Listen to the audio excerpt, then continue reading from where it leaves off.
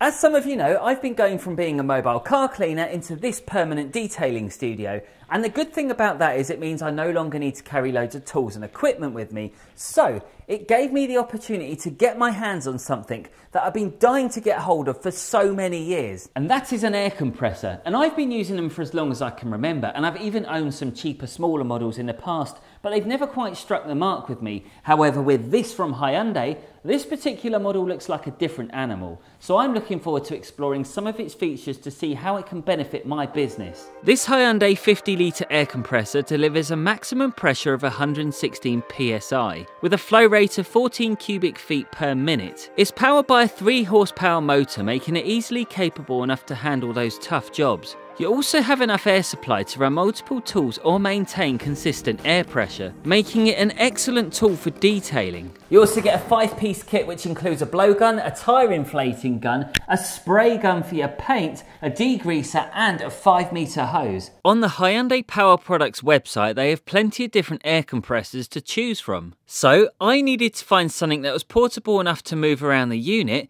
but I needed something powerful enough to run multiple detailing tools with. Right, so let's begin with the build quality, and as you could probably see with your own eyes, this Hyundai air compressor looks like a solid piece of kit. And it reminds me of the sort of thing you might find on the front of Vin Diesel's car. I mean, the size of this machine for a portable unit, I mean at 45 kilograms, it's not going to be the lightest thing. And I think they are taking this machine very seriously because there's an abundance of danger and warning signs on it. The whole compressor feels sturdy and moving it around on the wheels is no problem.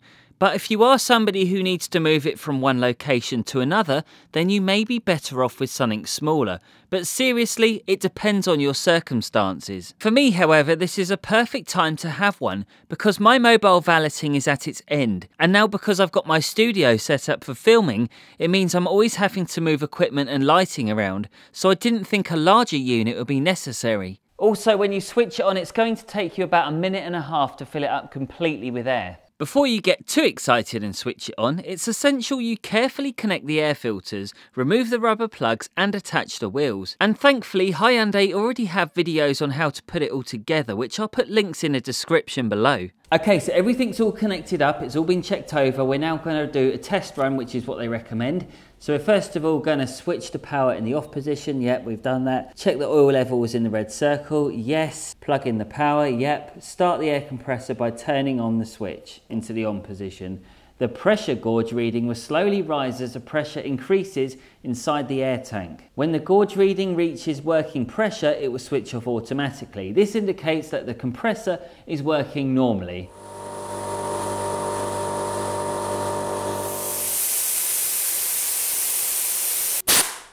I've had a good idea actually. Just while I'm having a little play here, I've noticed I've got my vented tiles down here on the floor, and most detailers are probably going to have that as well in their studios. So here's my idea, because there's only so much a hoover can pick up when you've got bits of dirt that get trapped underneath them. But with these, I've just started blowing it under here and it's just blasting it all out. This might be a good alternative for cleaning underneath these tiles, you know. Whoa. Oh. Gets me every time. Flipping heck. Apart from the mild heart attack, I was absolutely thrilled by my compressor, and I was eager to try out some of its features. The first experiment I'm carrying out is on this removable floor mat, and I wanted to see how much of the dirt the air compressor could remove on its own. And although it didn't remove all the dried mud, we have an alternative method which you will see later on in the video, which really does change the way you think about interior cleaning. So what we have here is one dirty door card. It's got the usual bits of crumbs and filth in the pockets. So we're first of all going to blast it out with this tool. After that, we're going to resort to using one of these, which is just a degreaser cannon. Now, all we're going to use for this is a tiny amount of APC. The rest of it is going to be water. We're then going to spray the entire door card, including the fabric. We're going to leave out the speaker, obviously, because we don't want to damage it. And then we're going to wipe it up with a microfiber cloth. That's all we're going to do. We're going to do nothing else. If there's any bits of dirt that is ingrained, we're then going to hold the cannon over it just for a little bit longer, just to see whether it can blast it out and just see whether the chemical actually does its job as well. Right, so all I'm going to do is make an utter mess in my lovely unit, but here we go.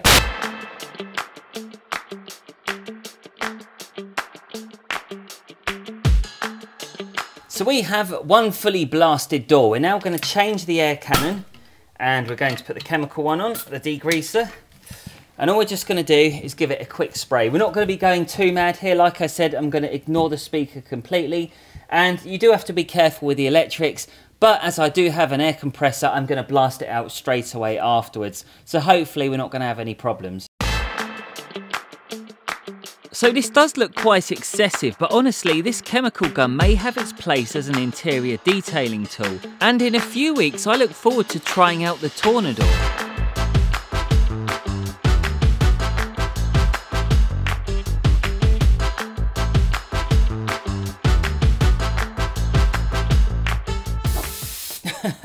Look at it! It actually looks pretty good, to be fair. Now this is quite a good alternative for those of you who don't have scrub pads or you don't have any drill brushes. Of course it's not going to be as cost effective as getting them because they cost merely a couple of quid. However, I have to say, just looking at the door now, it looks pretty damn good. This was definitely a real plus point for the Hyundai, and that got me thinking. So I just want to have a quick look at this again. I'm really satisfied with this, seriously. When you look at the door cards, I still can't get over how good that is. So I'm thinking now, do I do something different? Do I have a go at the seats as well and see what I can do? Or is there anything else I can use this air compressor on in the car? Let's find out. So I think what I'd like to do now is take this mat, and we're going to use exactly the same method that we've just done on the door card here. And I just want to see how far I can push it, because with the other mat, we just used the air gun and that was it. And you could see there was still bits of muck which was ingrained into the carpet. However, with this one, if we use a degreaser, I'm pretty confident that we're going to be able to get some good results here. Just for the record here, I don't normally use APC for my fabric, but this is a dirty demo car, so it gives me freedom to explore all the possibilities.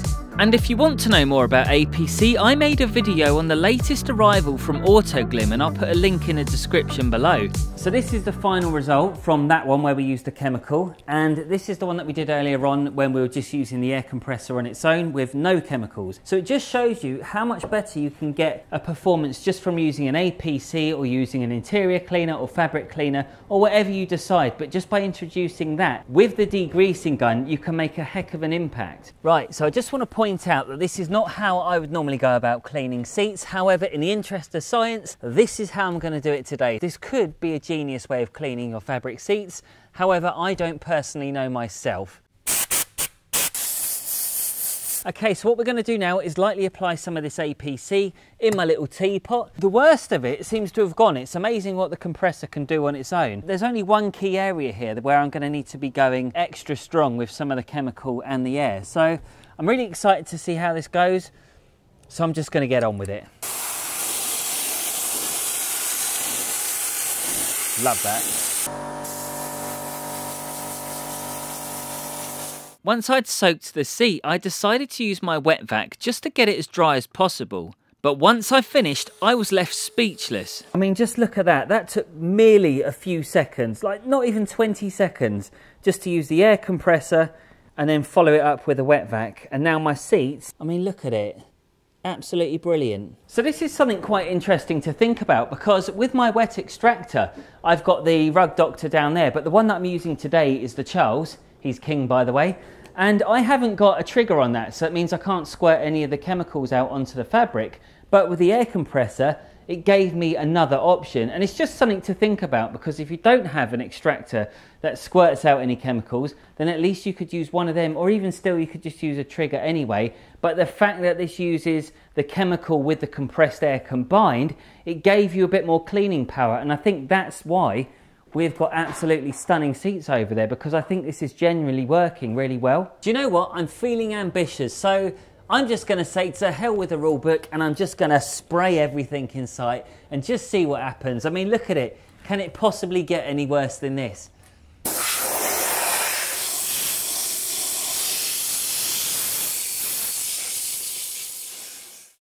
So I've given it a wipe. I'm just going to blast away the last of the residue, and then we'll see what we're left with. It's got in all the little crevices. and it's done a fairly good job. So I'm sure some of you might be wondering why on earth I never got myself an air compressor, and to be honest with you, there were several reasons. Number one, I didn't really have a big enough van, and number two, I didn't really carry out many deep cleans anymore. My business went from doing all the disaster details back when I started to simplifying the process. So then we got on doing the supercars, and we just mainly took care of the cars which didn't really need a clean. However, things are different now because I have my own detailing studio, so it totally makes sense that I have one constantly based here. This was a great test for me because the compressor certainly lived up to my expectations, but I'll definitely be interested to see how good their super silent compressors are in the near future. And if you're somebody who's new to car cleaning and you want to watch more tools suitable for beginners, then I have the video waiting for you right here.